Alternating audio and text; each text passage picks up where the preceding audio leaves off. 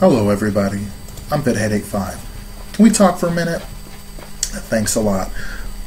So today we are looking at a likely Democratic pickup in a ruby red state. Roy Moore is not conceding the race.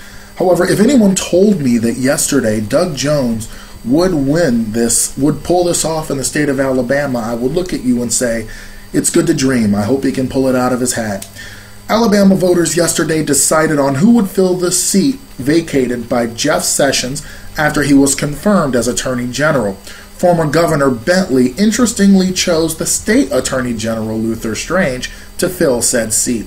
Strange and Moore were the top voted Republican candidates who advanced to a runoff. Moore ended up beating Strange, who was supported by Trump. Moore was playing on the outsider edge because of his fiery stances on gay marriage and abortion. He is part of Foundation for Moral Law, which advocates right-wing conservative social policy and is known for his refusal to remove a Ten Commandments statute and being tossed from the bench in 2003 because of it. In 2012, he was placed back on the Alabama Supreme Court because they're voted in, and in April 2016 was dismissed for refusal to implement another federal court ruling.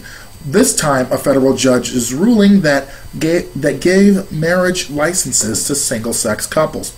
The Alabama Court of the Judiciary removed him that time. Now, how much of an outsider he is can be debated because his staunch right-wing views and his rejection from the governorship in 2006 and 2010. Now, there is a long laundry list of things Moore has done that has embarrassed Alabama. You can just hop on Bing and check it out.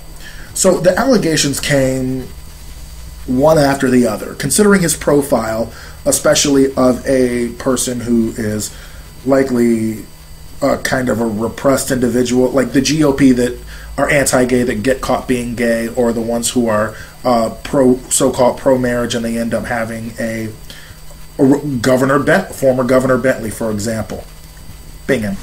So, his time on the court ruling against LGBTs and once being the only vote in favor of a man who victimized a 4-year-old, I wouldn't be surprised at all if these accusations are true. Many people came to the defense of Moore saying it hasn't been proven, or they're prosecuting him because he's a Christian. Kind of sounds like Richard Murdoch, who cried. No, literally, he did cry. The same thing when he was rejected by voters of Indiana for his Senate bid in 2012. People thought Moore was a good Christian, and that was really their only basis for the vote. And it's sad because they don't care to see the damage that they're doing by voting for these people. The allegations came from women who were 16 at the time Moore sexually harassed them. One was 14, and I don't know how many there are, but there is a considerable number, and they all have made themselves, or most of them, I believe, have made themselves known to the public. Moore then disappeared from the campaign trail while Jones was putting together, or was crisscrossing the state with his coalition and getting out the vote the best way he could. Alabama passed a law in May of 2017 that restored voting rights of certain classes of incarcerated persons, but did not do the relevant outreach. Pastor Kenneth Glasgow of Ordinary People Society stepped in to fill the gap. This angered Moore so much that he went to Twitter. But to add insult to injury for Moore, Republican Senator Richard Shelby refused to endorse Moore, even though Trump and Bannon did. Peter King of New York, when he went down to Alabama, refused to endorse him as well, and RNC distanced themselves from him until the closing days of the race when they threw their support again to him. Not only that, but Senate Majority Leader Mitch McConnell had a whopper on his hands. If Moore were to be elected, he had to have a meeting about it because what next, considering all of these allegations? The results. This was a nail-biter. I tried to go to sleep. I tried to make sure that I could do anything to not worry about this race. But as soon as I got some updates from friends, I was like, okay, screw this. I'm just going to wake up and just check out what's going on. So I went to Politico, and there was a map that had shown all of the areas. Some were really deep red, some of them were kind of red, some of them were light blue, deep blue, all of that in between. I like that map a lot better. So when Jones was up by 39,000 votes, I said, I think this is it. I think he's got. I really think that Doug Jones is about to be the senator-elect of Alabama. But later on, as I saw the few places that needed to be counting, it was clear because most of them were Democratic-leaning areas. And it was, that clinched it. So I would have liked it to have been more than 1.5 points, but hey, a victory is a victory. Jones built a coalition of voters to turn out and worked with the other Democrat in Alabama's congressional delegation to propel him to his victory. Cory Booker was also in on the action. Now, this was a great campaign, and it helped that black turnout was way up, closer to Obama's turnout in 2008.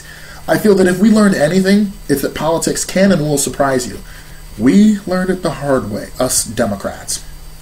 Which, I gotta say, I'm more for like Justice Democrats now.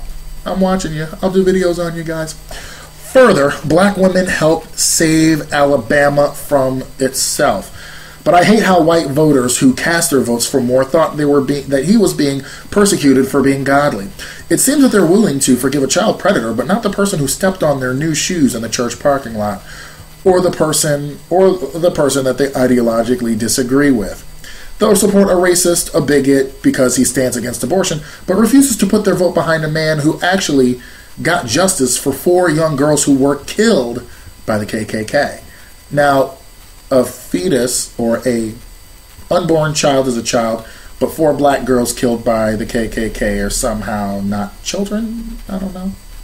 In essence, I feel that it is their victory, these four young women, and that black women came to the rescue. In fact, when I found out that Black Lives Matter was founded by 3 queer black women, I thought to myself, black women are awesome.